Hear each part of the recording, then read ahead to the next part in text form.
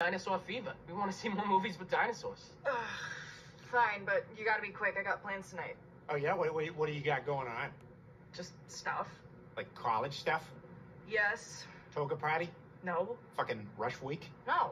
Fucking around with the new pledges, but then Diane goes a little too far and something horrible happens, but then you all kind of work together to cover it up, and then the next day you just go to class like nothing happened, but now you're all bonded for life by like a horrible secret, and it seems like it's all going to be okay, but then Rachel seems a little shaky and you wonder if she's going to be a problem. What the fuck are you talking about? I'm just making conversation.